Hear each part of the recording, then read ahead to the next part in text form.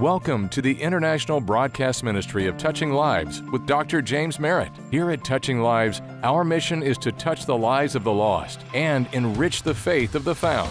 And now, here is pastor, author, and speaker, Dr. James Merritt.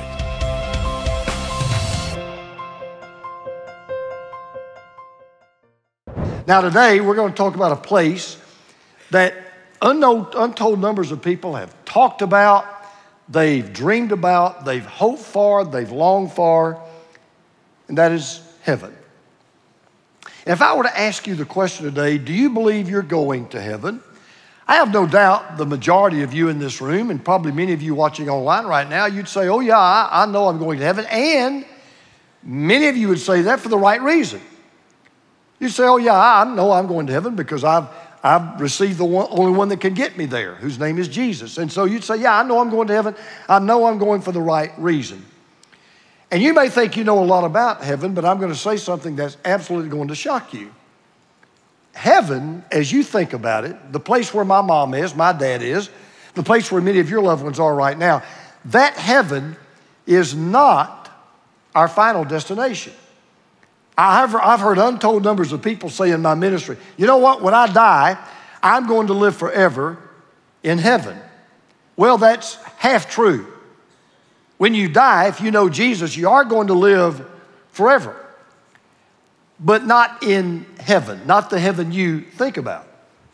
Because we're going to come back to earth with Jesus to a new heaven and a new earth. And that's where we're going to live forever. Now, if you're a guest of ours this morning or you're new to us online, we've been in a series we've been calling From Here to Eternity. And what we've been talking about basically is the future. Not the future on earth, but the future beyond earth. Not the future in this life, but the future after this life. Now, there's one thing we know absolutely for certain from the very beginning of time. When God created the world, God intended for the human race, for his people, to live in an absolutely perfect place. That's what God intended from the very beginning. And that intention has never changed. In fact, the story of history is going to end exactly the way the story of the Bible ends, with God's people living in a new world with God where we're going to be with him forever. But the question always comes, but what's it going to be like? We know what this place is like. What is that place going to be like where we're going to live forever, where you really could call it heaven on earth? And if you want to know what it's going to be like, probably the greatest detail you'll find is found in one of the two easiest books in the Bible to find. And I want you to look for it right now. Obviously, the two easiest books in the Bible to find are what? Genesis and Revelation. All right, I want you to turn to the last book of the Bible, the book of Revelation, chapter 21. And in that chapter, which, by the way, I believe Revelation to me is the most fascinating book in the Bible. Now, if you're ever taught the book of Revelation in a Bible study class, or if a pastor ever preaches through Revelation, if that teacher or that preacher tells you they understand perfectly the book of Revelation, go find another class. Go find another church, okay? I don't understand everything I read in the book of Revelation. I love the book. I don't understand it. But the good news is, there are parts of the book that's easy to understand.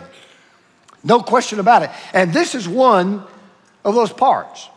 You may have heard somebody say something like this, and it's a good saying. I don't know what the future holds, but I know who holds the future. Well, that sounds good, but it's not really true. Because if what we're about to read in Revelation chapter 21 is true, if what we read there is true, we do know what the future holds. Because somewhere around 95 AD on an island called Patmos, I've been there many times. If you ever get to go with me to Greece, we'll go to Patmos. It's a beautiful place. But around 95 AD on the island of Patmos, Jesus did John a favor and did us a favor. The resurrected Jesus pulled back the curtains of eternity. And he tells a disciple named John, John, this is what our final home is going to look like. Our brand new, never to be destroyed, beautiful beyond words, home called heaven. So as we talk about heaven this morning, the point I want you to remember is this. This old world is not my final home, but the new world will be. This world we live in is not our final home, but the new world Will be, because three things Jesus told John are true. Number one, we're going to live in God's perfect place. That's the first thing Jesus says. John, you're going to live in God's perfect place. Now we're in Revelation chapter 21, verse 1. Then I saw a new heaven and a new earth. For the first heaven and the first earth passed away, and there was no longer any sea. Now, I happen to be one of those guys, and you've known this for 20 years. I believe this is the Word of God, and because it's the Word of God, I believe it is an absolutely perfect book, the only perfect book that's ever been written. Now, if I'm right, then you would expect a perfect ending to a perfect book, and guess what? You have it.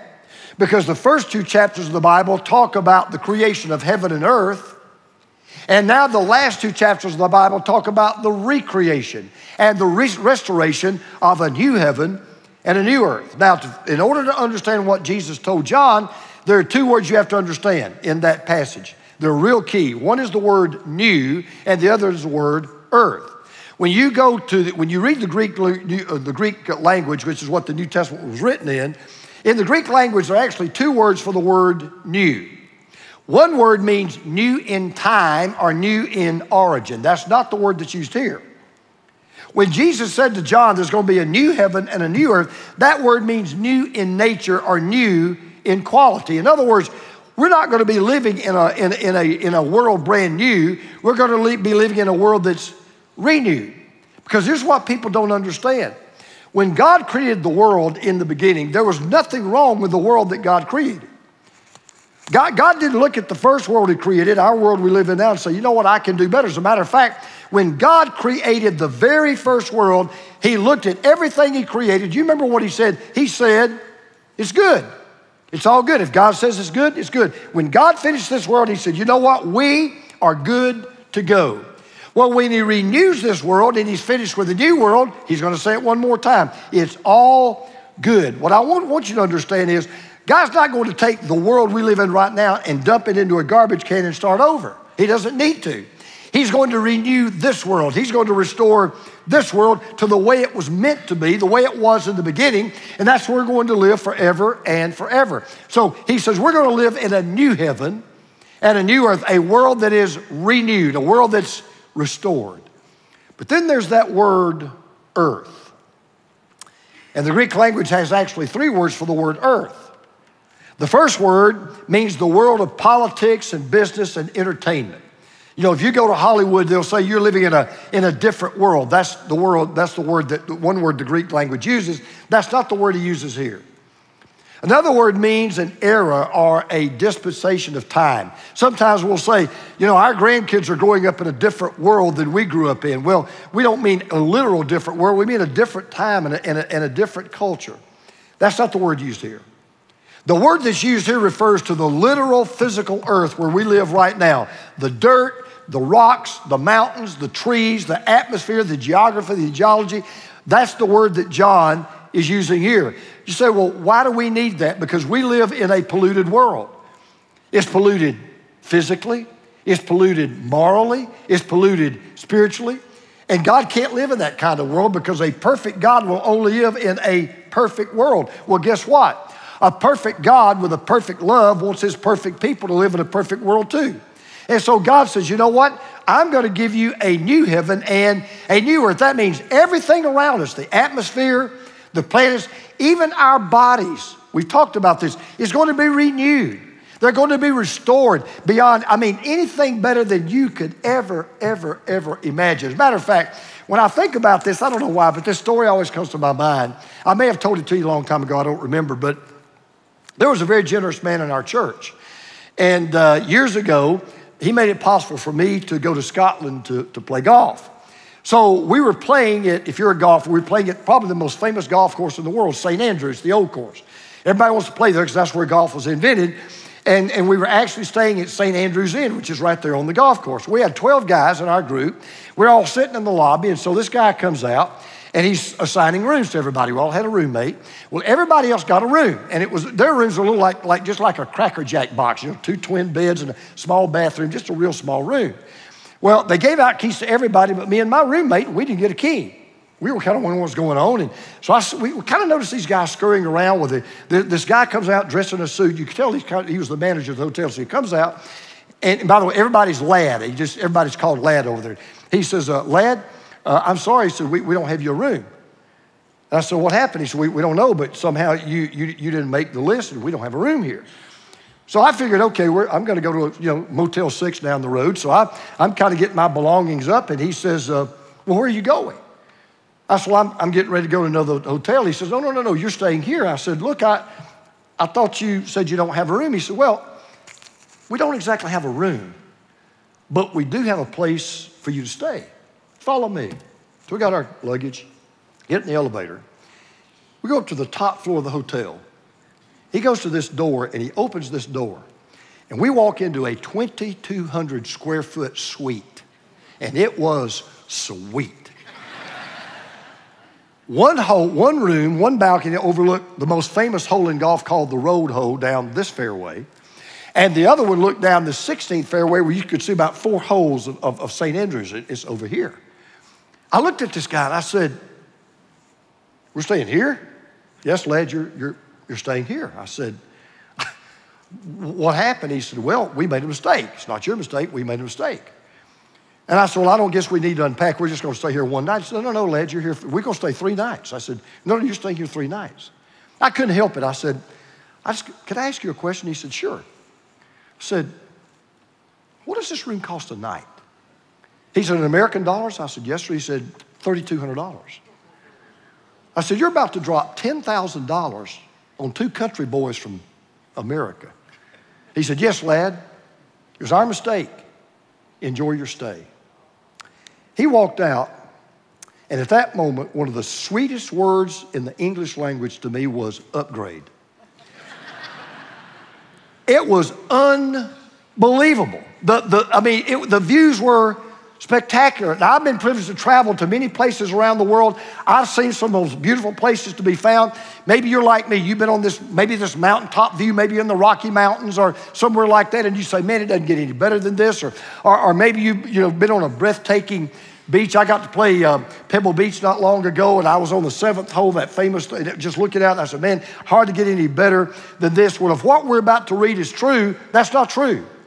We can't even imagine. We don't even know what it's like to live in an absolutely perfect place. But if you know Jesus, one day we're going to find out, because Jesus said to John, hey, John, one day you're going to live in an absolutely perfect place, a brand new heaven and a brand new earth. Second thing John said, we're going to live in God's perfect presence. Not just in God's perfect place, but in God's perfect presence. Now, this is what's kind of interesting. This new heaven and this new earth is going to have a capital city. And by the way, it's the same city that's always been God's capital city. I don't know if you know this or not. We only have one capital city called Washington, D.C. God's only had one capital city from the beginning of time, even now. Somebody tell me where that is. Jerusalem, right? That is God's capital city. So we read this in verse 2. Then I saw the holy city, the new Jerusalem. Where's it going to be? Where the old one is. The new Jerusalem coming down out of heaven from God, prepared as a bride beautifully dressed for her husband. When you read the last 2 chapters of the book of Revelation, you'll find the place we're going to live forever is called a city over and over and over. The word keeps getting repeated. It is a city. And then God does something he only does with the Old Testament temple. He goes into great detail telling us about the architecture of this city and what it's going to look like. All this detail, we talk about the walls and the streets and the gates. And those aren't just a figure of speech. When you read about heaven, you realize, okay, we're talking about a literal place, a real place. We're talking about a literal location. This heaven is a real place, and the Bible says it's a city that literally comes straight down out of heaven. And listen, it has to be the greatest city ever, because God's the architect, and God is the builder, and God's the interior decorator. This is God's city. By the way, it's exactly the promise Jesus made when he said to his disciples, John 14:4, I'm going to prepare a place for you. Where's this place? It's in the new heaven. It's in the new earth. And what a city is going to be. Listen to what John says about this city. He said, first of all, it is a beautiful city. How do you know that? He says, because it's prepared as a bride beautifully dressed for her husband. By the way, ladies, that word beautifully dressed is a word that literally means cosmetic. It means to look beautiful. You've never seen a more beautiful city than this city. And that's why she's called a bride. I heard Adrian Rogers, my mentor, say one time, he said, I've done a lot of weddings. He said, I've never married a bride that wasn't beautiful. He then said, now I married a few that barely made it, but I've never married a bride that wasn't beautiful. Well, every bride's beautiful. And on their wedding day, everybody looks at the bride. And I believe God, I really believe this. I believe God is so excited. I believe God can hardly wait for the moment when he unveils his bride. It is a beautiful, beautiful city. But then he says something else. It is a big city. You don't have to worry about everybody being able to fit there, because in verse 16, here's what we're told. Listen to this.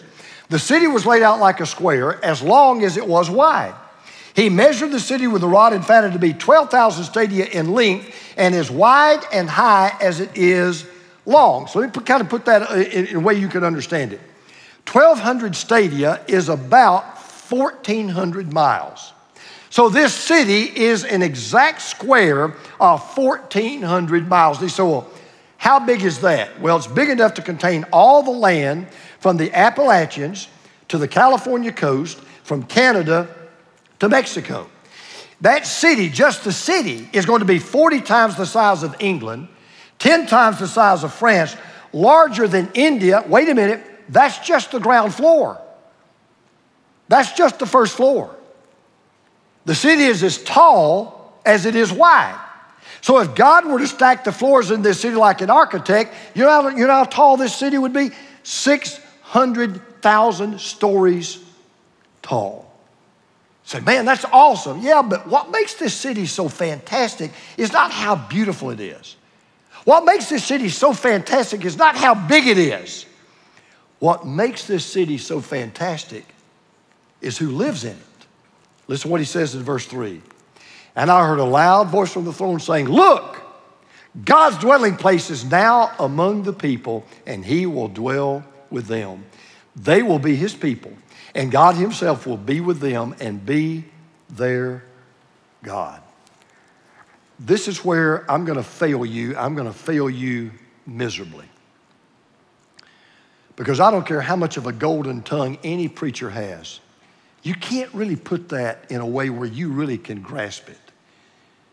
That we're going to live in God's perfect presence. So think about it this way. For the first time, your eyes will see him. For the first time, your ears will hear him. For the first time, your hands can touch him. For the first time, your lips can kiss him. We will never leave his presence. He will never be out of sight. He will never be out of mind. Imagine having God as your next door neighbor. Because of the Holy Spirit of God, you may say, well, wait a minute now. We live in God's presence now. That's true. And he's always with us. That's true. But we don't completely live in his full, perfect presence, because even though he is present, we can only see him by faith. We can only hear him by faith. But when we move to this city, we'll see him with our eyes, hear him with our ears. He will be with us just the same way when he was with Adam and Eve.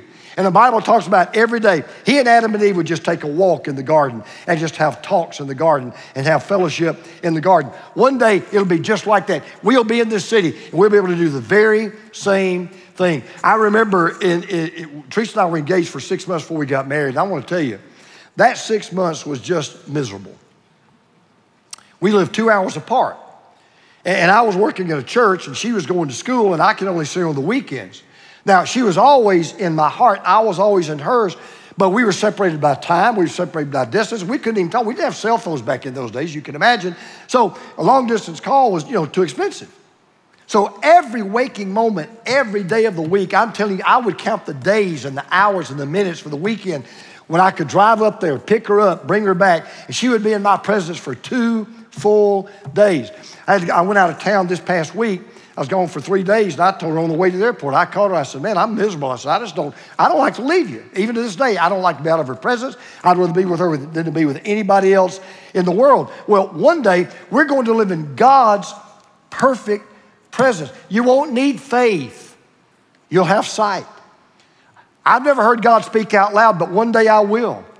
I've never seen him physically, but one day I will. I've never touched him physically. One day I will.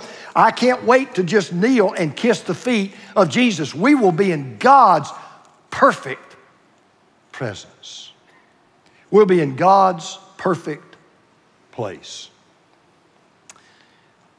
But the second favorite thing to me about heaven is this. We're going to live in God's perfect peace. I want you to think about this. If you'll just listen every day, just be real quiet, listen every day, you're going to hear in every city around the world, you're going to hear something. It may be the cries of a mother who's lost a child to a mass shooting, to a disease, to a drunk driver, to a drug overdose. There's something you'll see almost every day somewhere. You'll see people weeping at a funeral procession or a graveside. You'll watch an incredible sadness as their loved ones are put under the earth for the final time. Or you go to a hospital. You'll hear people moaning and groaning in a hospital bed because of the pain and the suffering that they're in, because they've got this interminable, insufferable disease. They want death to come.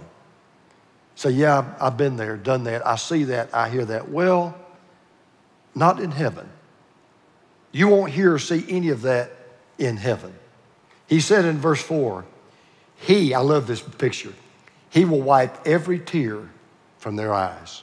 There will be no more death or mourning or crying or pain, for the old order of things has passed away. Now let's just plant ourselves there just for a minute. No sorrow in heaven. The one part of my job that I hate, I despise. I'm just being honest, and you wouldn't like it either. I'm in the sorrow business. I can't get away from it. I deal with it almost every day, but at least every week of my life, every week, I hear somebody else has cancer. Somebody else lost a loved one. Somebody else has died. Somebody else has had a tragedy. Somebody else has been in an accident. How many homes have I walked into of parents who told their son, who had to tell me their son was killed in an automobile accident? I remember one of the first funerals I ever did at the past church I used to pastor. I'd been there 2 weeks. I did the funeral of a baby who died of crib death. I'd never experienced that before. And I did the funeral of a mom and a dad. It was the first child they ever had. He died of crib death. My second church I ever pastored, my little second country church, 2 deacons lost a son and a daughter in 2 weeks. I never had to deal with that. And I saw firsthand the unbelievable sorrow. I've walked through life with people who had to sit by and watch a loved one wrestle in agony with the process of dying. And I want to tell you, there is nothing more gut-wrenching than hearing the wails and cries of people whose lives have been decimated, whose hearts have been devastated by grief and sorrow. And I'll be honest with you, I get weary of it. I get tired of it. There are times, maybe it's because I'm getting older, but you wonder, is the next text, is the next phone call, is the next email, is the next knock on the door going to be about this or going to be about that? And then I come to this passage and I read, wait a minute. In heaven, on earth, there will be no more sorrow, no more tears, no more sighing, no crying, no mourning, no pain, no sadness, just gladness. Hey, let me give you some great news, and don't take this personally if you're one of these people. But there won't be any need for doctors or dentists in heaven. There'll be no more sickness. There'll be no more pain. No more hospitals, no more hospice, no more health care. Thomas More, Ireland's most revered poet, put it this way: earth has no sorrow that heaven cannot heal. Earth has no sorrow that heaven cannot heal. There'll be no death in heaven. Can you imagine a place, just imagine one place where there are no cemeteries, no graves, no crematoriums, no funerals, no funeral homes, no mausoleums, no gravestones. I have to tell you this just came to my mind. I'm going to tell it. I probably shouldn't, but I'll tell it anyway. It's one of the funniest, weirdest things I've ever had happen. There was a man that lost his mom and asked me to do his mom's funeral. I'd never met his mother, but he asked me to do the funeral for his mom. And about 20 of our folks showed up, and so I did the funeral for his mother. And I noticed that there was really no casket, really, but I was preaching, and there was a window behind me with the curtains closed. So we get through the funeral, and I started to step down. He said, hey, Pastor, I need you to come with me. I said, sure, okay. So we walk into this door behind where I was preaching, and there's this place with these things you pull out like this. And I said, what is that? He said, well, this is the crematorium. I said, really? He said, yeah. He said, yeah. He said, my mom's in that one right there. I said, oh, okay. I'm not making this up. And so he walks over there, and first thing he does, he pledges allegiance to the flag. I don't know what that was about, but he pledged allegiance to the flag. And then he looked at me and he said, would you do the honors? I said, what do you mean would I do the honors? You see that button right there? He said, yeah. He said, that's the button that's going to burn my mother up. Would you do the honors? I said, let me get this straight. That's your mom, you're going to burn her up, you want me to push the button? He said, well, yeah, you're the man of God. I said, I know the man of God, but I don't want to push the button. I said, man, we're not grilling hamburgers here, man. I mean, you're about to cook your mama here. No, I want you to do it. He said, I'm going to stand at attention, you do it, right? So, I mean, I fired the thing up, push the button, right? And so I said, how long does this take? He says, about 2 hours. I said, well, I think I need to leave. I've got another appointment I need to get to.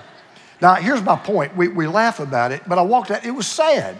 It was just really, really, really, really sad. And I thought, man, no more crematories, no more gravestones.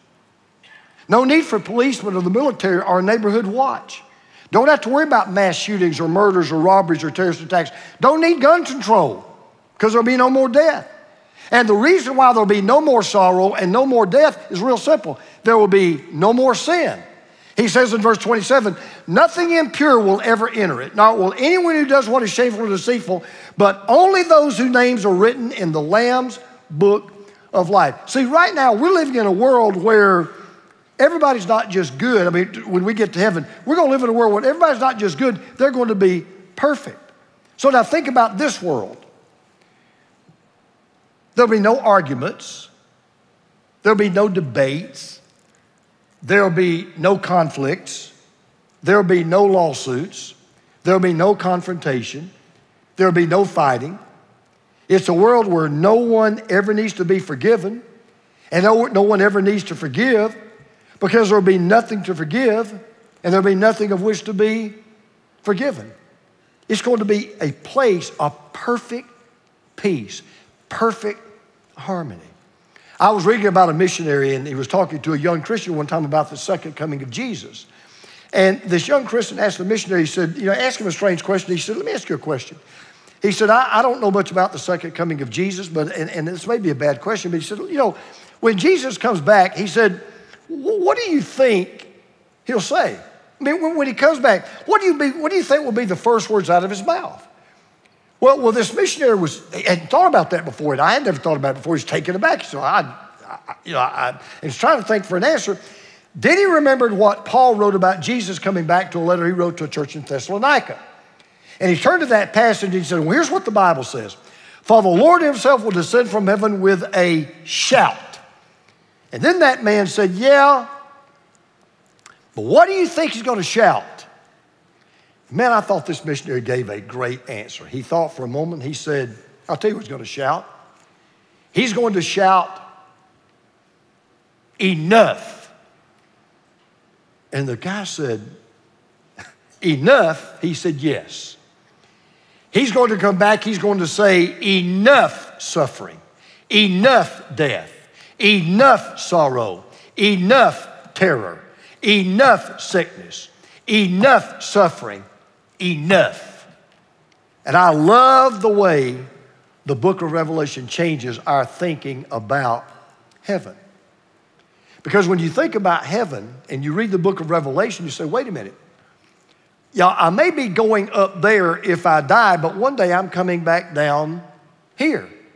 John changes our whole thing. Look, don't think about where you're going to live forever being up there. It's going to be down here. Oh yeah, when we die, if Jesus tarries, we're going up to heaven.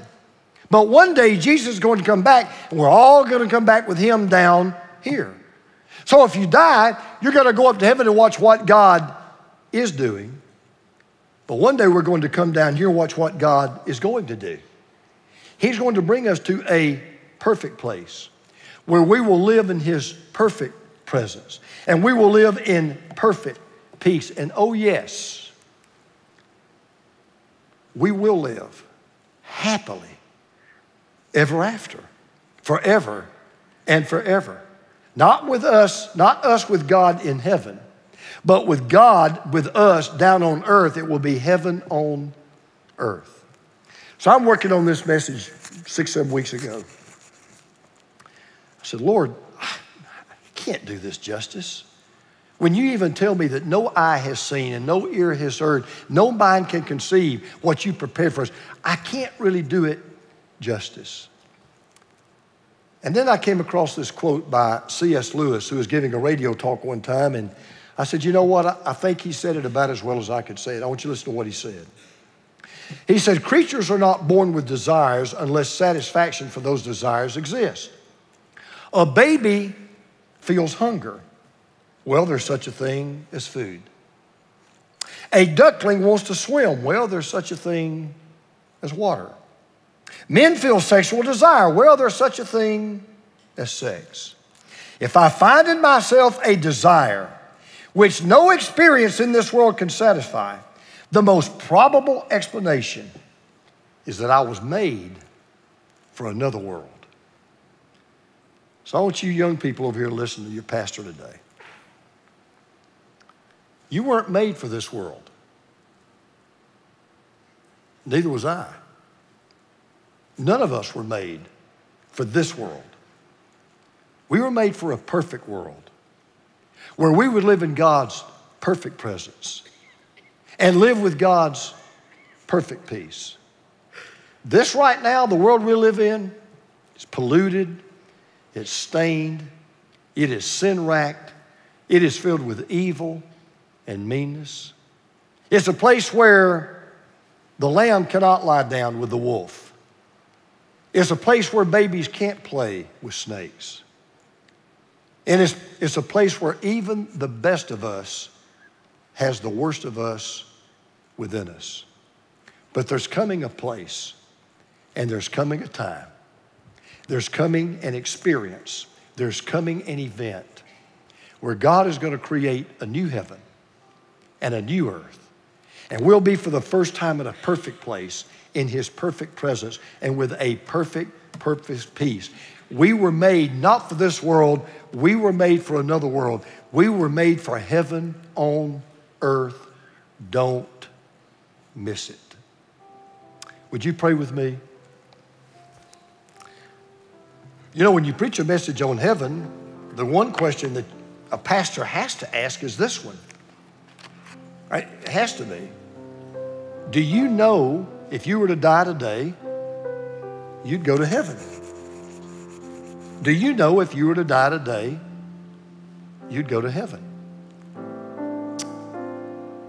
If you say, well, yeah, I do, but why? If you give any other reason than your faith in Jesus, you're not going. Or if you say, well, I feel like I would, think I would, I hope I would, that's not good enough. Do you know for sure that if you were to die today, you'd go to heaven? That's a big question. It's a huge question. I talked to 2 men this week. I witnessed to 2 different men this week. 2 men who both will swear to you they're going to heaven, but based on what they told me, they're not. Do you know for sure if you were to die today, you'd go to heaven? If you'd say, I don't, or I'm not sure, I want to make sure, then why don't you just pray this prayer right now? Why don't you just say, Lord Jesus, I believe the only way to heaven is you. I believe you died for my sins. I believe God raised you from the dead, and I believe you're alive right now. And I believe that you paid for my sins so I could go to heaven. So Lord, today, I confess to you I'm a sinner. I need a Savior. I believe you are that Savior. And I ask you to come into my heart and save me today. I surrender my life to you as my Lord, and I do trust you as my Savior. And now give me the power to live for you the rest of my life. The 2023 Mountaintop Conference is headed back to the beautiful Mansion Theater in Branson, Missouri, October 2nd through 4th. Don't miss this exciting event packed with impactful preaching from Dr. James Merritt and the powerful vocals of Charles Billingsley, the Booth Brothers, and Jim and Melissa Brady. In addition to Dr. Merritt, two of his friends join him, Pastor Ted Cunningham from Woodland Hills Family Church in Branson, and decorated Black Hawk Down Army veteran Dr. Jeff Struker will bring inspiring messages. You will leave relaxed, refreshed, and renewed after spending time in the beautiful Ozark Mountains with old and new friends. Visit mountaintopconference.com for all the details and make plans to join Dr. James Merritt at the 2023 Mountaintop Conference.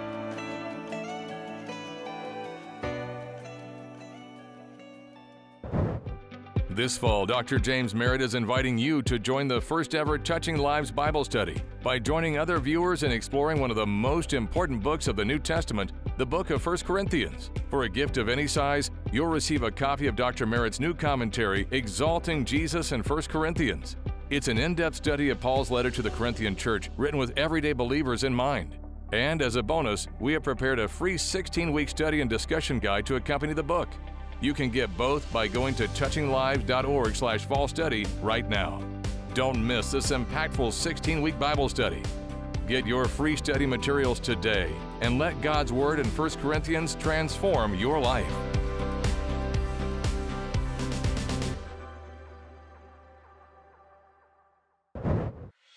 If you have ever wanted to see the wonders of Africa or explore the land where Jesus walked, we have great news for you.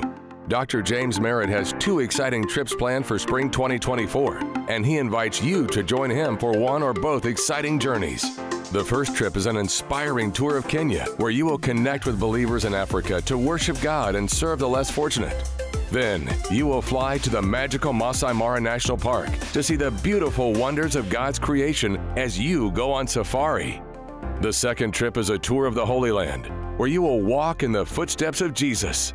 Imagine seeing where Jesus lived, taught, and worked miracles.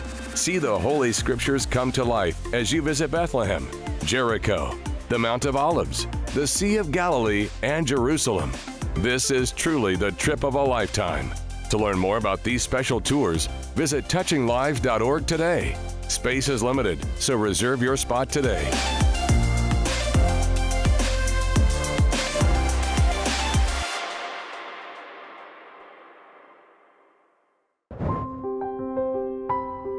Touching the lives of the lost and enriching the faith of the found. This is Touching Lives with Dr. James Merritt. This broadcast is made possible by the grace of God and your faithful prayers and gifts.